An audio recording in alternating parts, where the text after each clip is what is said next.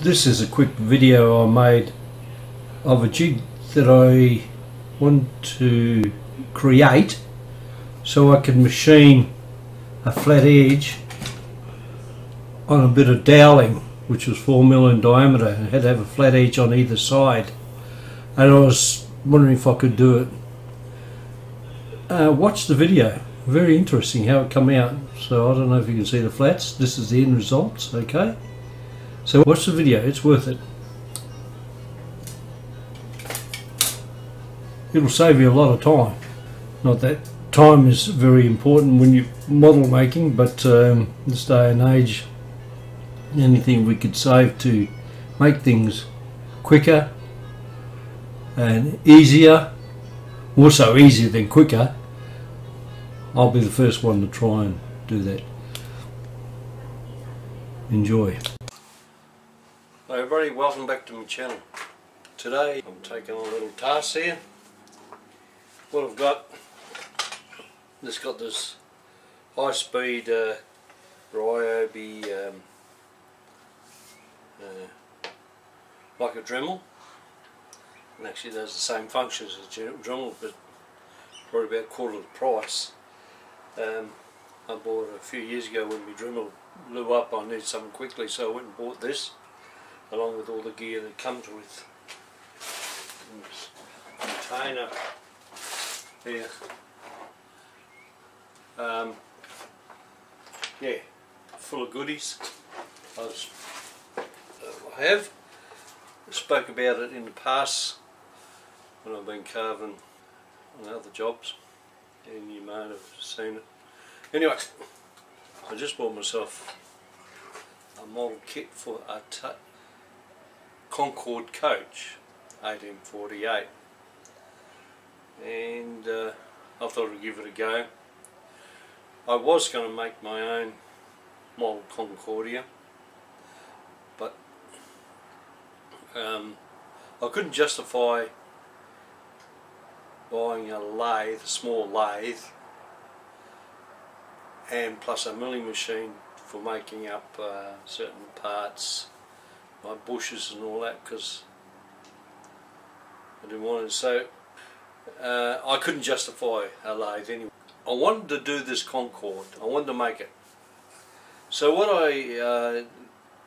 I compromised, and I said, well, I'll buy a kit, and that way I don't have to worry about anything, about bushing and correct making things up and all that. You can't just drill a hole in a piece of wood and put a shaft to it and let it's going to spin perfectly around. I can guarantee you that. And it's got to be some accurate machining. And I was setting up my lathe, which is over here, wood lathe.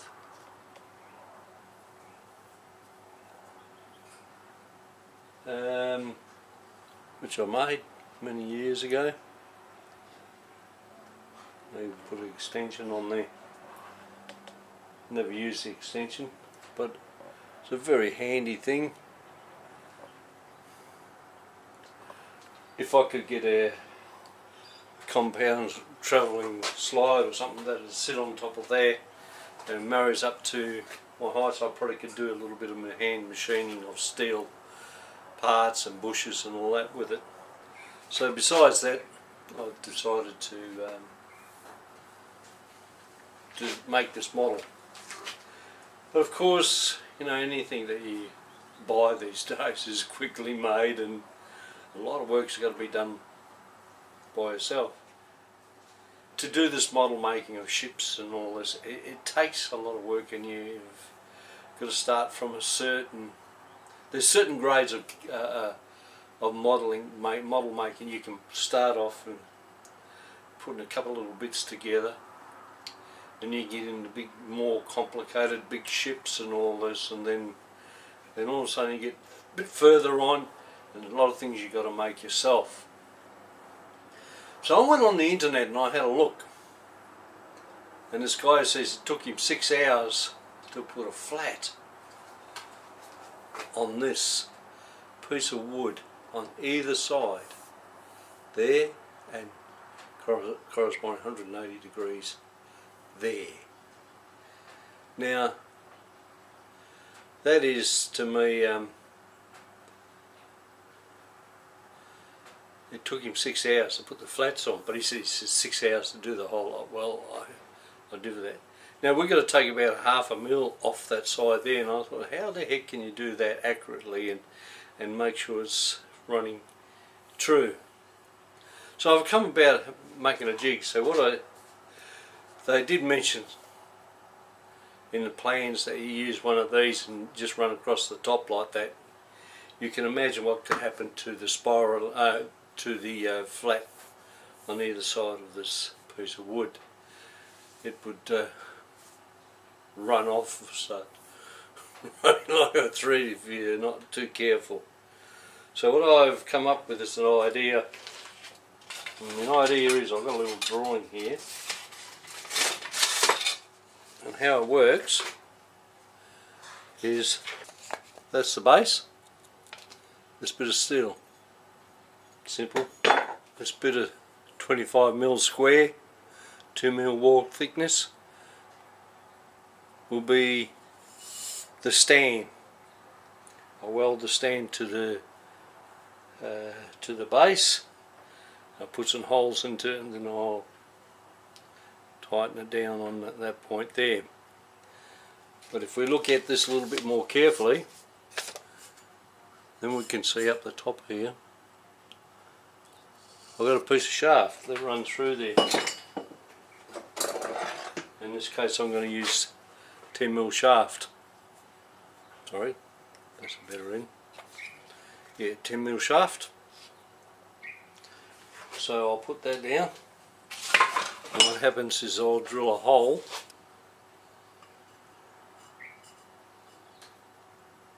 like this through there, and it'll sit through about like that.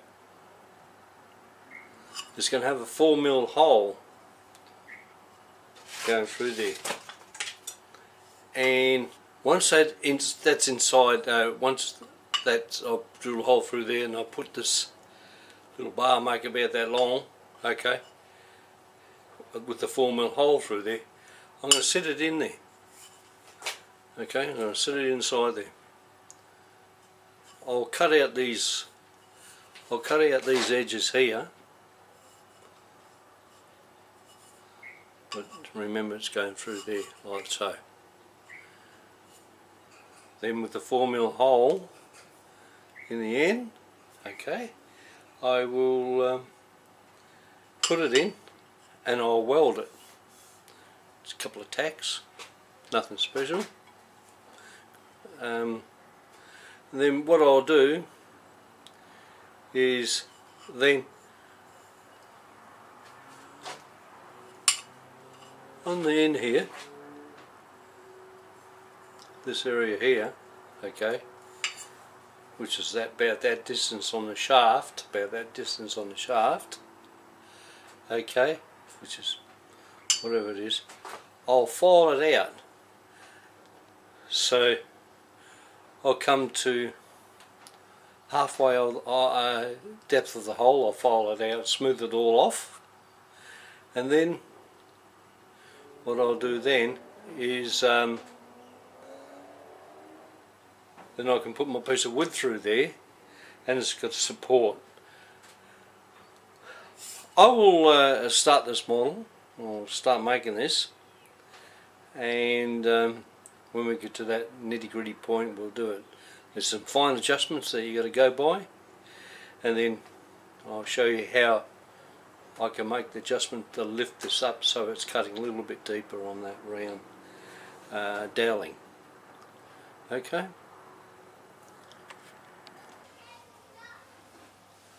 Okay, we got to the stage where I finally made the jig up. So I'll show you how it works, and then I'll show you what it does. Here we have a bit of round rod, and it's 4 mil diameter, very close to it. And I've made up this hole there, then I set the depth so that die runs in relationship to the little whatever you like to call it here. And of course the hardest thing about this job now, because I've already tried one, is that when you do flats they've got to go on both sides, so you've got to get it square on the other side. That is quite possible, and we'll give it a go. Okay, so we turn it on.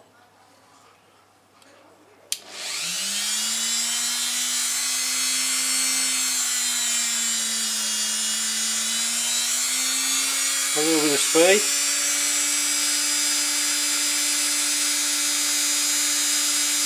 And the direction, the rotation of the cutters is this way, so the feed is this way. So I feed it there, so you're not climb milling. Right.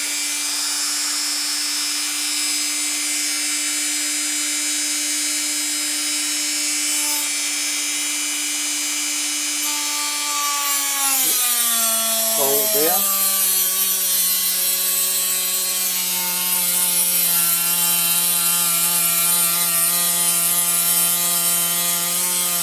Hold that nice and straight.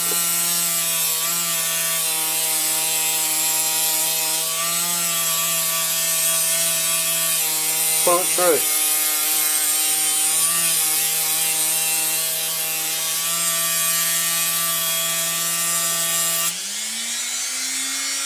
Now what happens here, if you did go the other way and it worked, you would get a problem, because the sawdust will get caught up on the opposite side, the feed outside of the hole, and it will jam up. So this way is good. So here we are. I don't know if you can pick it up, I'll just turn that off.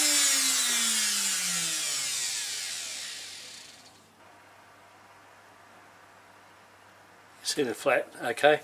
Now what I had to achieve is 1/2 mil either side. So let's see how good I am. The only trouble is this, the variation in the dowel can be a problem. But what I did do, I drilled a hole at 4 mil, and then I passed all these dowels through, see if they went through. First up I drilled a slightly smaller hole, because these are a little bit smaller, but they wouldn't go through there. So I said, well, I'll better do it 4 mil, and that's what I've done. Now what we've got to do is get the flat on the other side.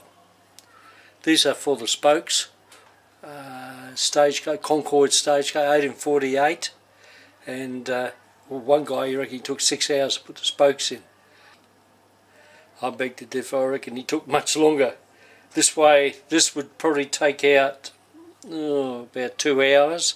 2 hours to sound 7 of these dowels down. And that's what I've got to try to achieve. Right, let's try it. So we put it in there. Now, of course, as we think, the depth, has it changed? Because once we turn it around, righto, this has been relieved. But we'll see what happens. I tried it and see what happens with the first one, and it was good. So what I do is I get down and I'll have a look. Don't get too little and too blind.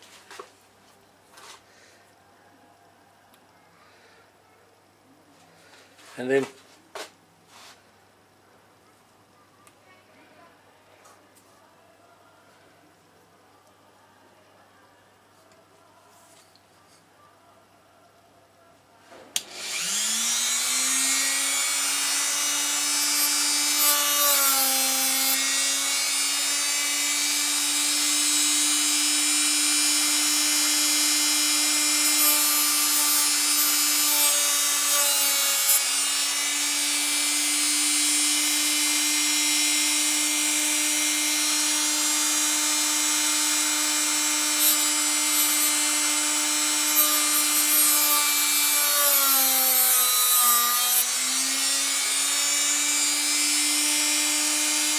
that's better.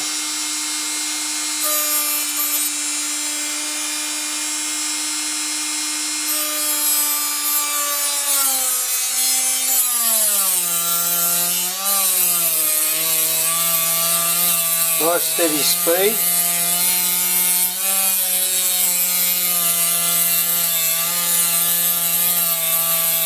Draw it through.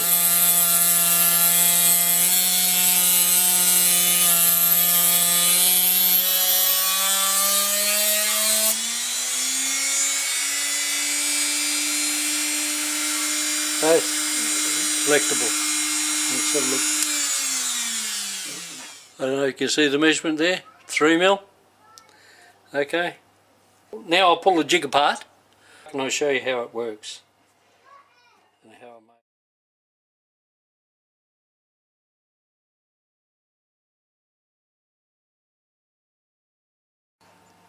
First of all, you see the hole right in the centre. Then a few calculations and find out what depth of a cut you want to take off, and then make adjustments. And I've done it perfectly. I put a couple of I actually have to put a 1/2 mm shim underneath there, and that takes off exactly the right amount of material for both sides. So there you are, there, and then your cutter, if I can show you, sits in there.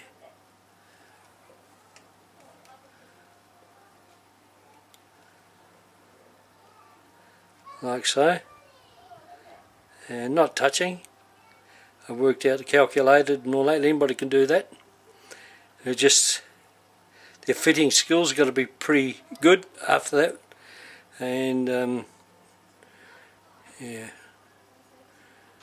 toolmakers' skills have got to be pretty good. And of course, if I ever have to do this again in another series, I think I only make one thing. All I have to do, I can run it through there if I want to, but I don't want to get caught or anything like that. With these, a new dowel, just run it through there and see how it fits. If that fits beautiful, okay, it's going to fit through this hole because that's exactly the same hole size as that, and there it goes. We do that again. We try it there. We try all our rods that go through this, and then we know that it will go through there, and we know then on the depth of cut by packing the base of this here with these packings like that, with two of them, it's spot on. Come out perfect. So we'll do that again. We'll put it back in, set it all up, and we'll give it another run. Put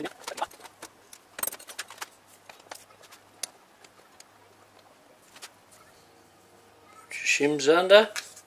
I must apologise, look, that's the only position I can put you, otherwise it's too glary. The GoPro won't even work here. Right, so you set it up like that, but before you tighten that down, just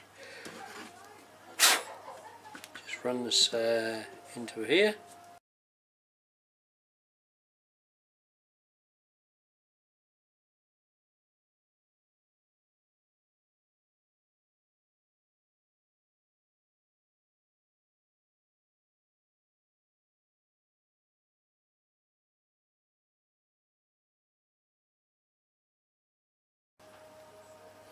Make sure when you do make the space, if you're going to make this, make sure you use 5mm plate. Doesn't matter about this. You don't want any flexing. Not that I think there'll be any with that. Right, now we'll do another one. Crank her up. The cutter's going in this direction, anti-clockwise, so we feed in from the side.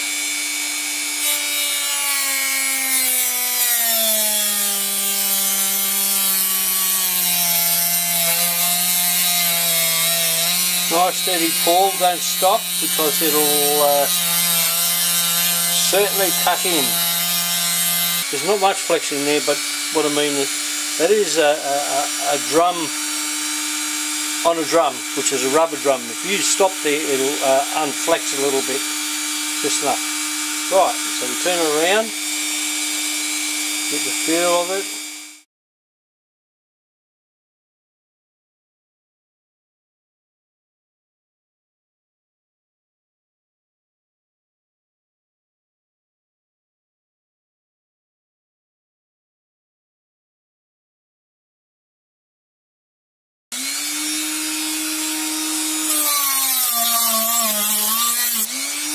Ah, spot on. I would dare say, because I run it through twice. That's super cool. Very faint sand over there. Well, I'm impressed. I'm very impressed with this. I'm very impressed with this. It's turned out better than I ever would have hoped for. I was expecting a few things to happen and all that. I thought one of the things would be out of shape. They're painting on this. I reckon someone would have, by now, sorted that out and would have something like this. That certainly saves time. Well, thanks for watching. Please subscribe and tick the box. This, you know, no one seems to be ticking the box that you like it. If you don't like it, you can tick the other box. It doesn't make any difference. I want to see if there's a bit of life in the YouTube and like to watch my videos. Cheers.